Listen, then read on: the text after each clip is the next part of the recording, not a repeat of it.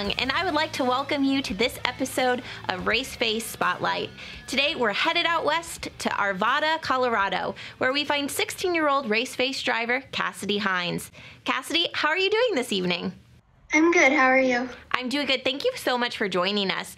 Cassidy, I'd like to jump right in and ask you about the two different series that you're racing in, the Micro Sprint series and the Pro Truck series. First, let's talk a little bit about the Micro Sprint car. I understand that you run both winged and non-winged. For viewers that may not understand what a Micro Sprint is, can you tell us a little bit about that type of car?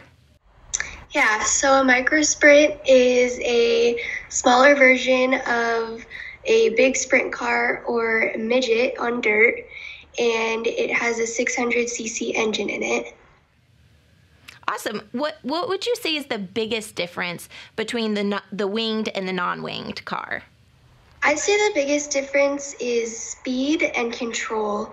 In the winged car, you have more control because the wing puts downforce on the car, so you're more planted to the track. And then with non-winged, you are kind of loose and don't have as much control on the track. Do you have a preference between the two? I like non-winged because it's faster. Now, you have an extensive background racing quarter midgets on pavement, and now you're running a pro truck on pavement. How has that transition been for you? It's been pretty easy.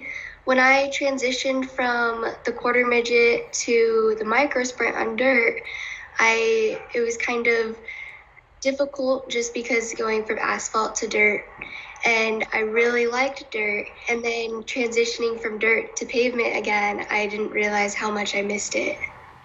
You're getting ready to race your third truck race this weekend. How do you prepare differently for this race than you would for a dirt micro sprint race? I don't really prepare any different. I make sure all of my gear is clean since I race the dirt and the asphalt. But other than that, I don't really prepare any different. I'd like to talk to you a little bit about your life off the track and talk to you about your relationship with the Friends of Jacqueline Foundation. Can you share with us your involvement and what that means to you? So, Friends of Jacqueline is a big part for me. I love little kids, and I've kind of been in their position before because I was 4 months premature, and I've been on oxygen before, and I've been in an incubator.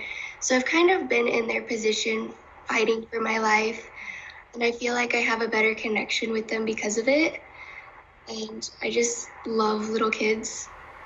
That's so great. Now, I understand that your adoption day was one of the most memorable ones so far, and you let London drive your car. I did.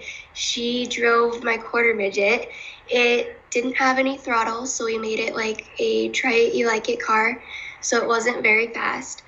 But she really enjoyed it. She was nervous at the beginning, and then once she got in the car and drove around a little bit, she just couldn't stop smiling.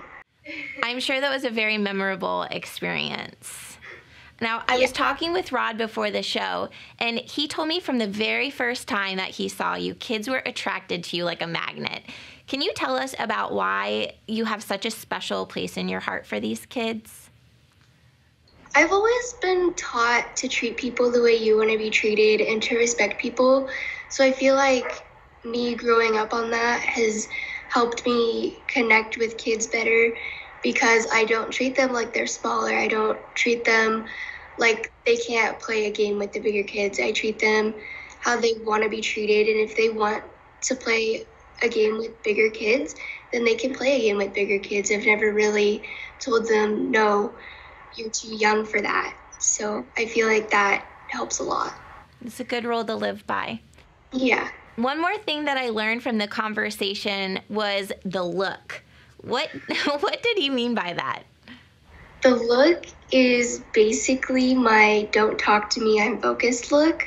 It's as soon as I get in the car and my helmet is on, it's me sitting in staging, planning out the race and thinking about how the race is going to go before it even starts.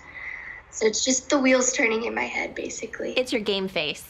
It is, yes. I also understand that you're an honor student.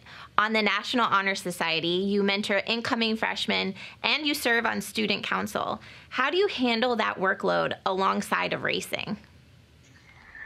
It's difficult just because I have so much homework and I have so much stuff to keep up with, but I managed to do it before the weekend and before racing, so I'm not flustered with race day. What do your friends think about you being a race car driver? They think it's pretty cool. A lot of my friends go out to the track with me.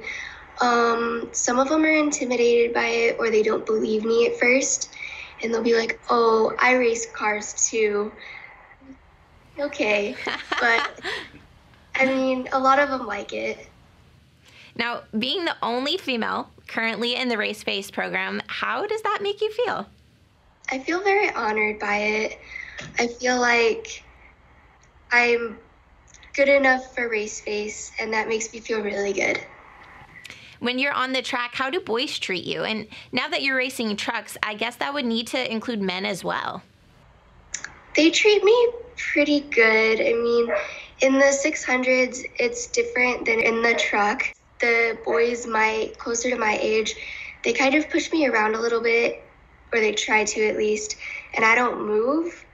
And one of them figured that out pretty quick. So, I mean, but in the truck, they are very patient knowing that I'm a rookie. And since they're all older guys, they don't really push me around. They go around me if they need to. So they're pretty patient there. Tell me a little bit about the special relationship you have with your mom and dad. My relationship with my parents is very good. I feel like I'm closer to my parents than most people are. I feel like I have a better relationship with them. They are by far my best friends. They're always there for me, and I feel like I can talk to them about anything. And because they help me with racing and they're always there for me, even like after school, or I can walk up to them and be like, I need help with my homework or whatever.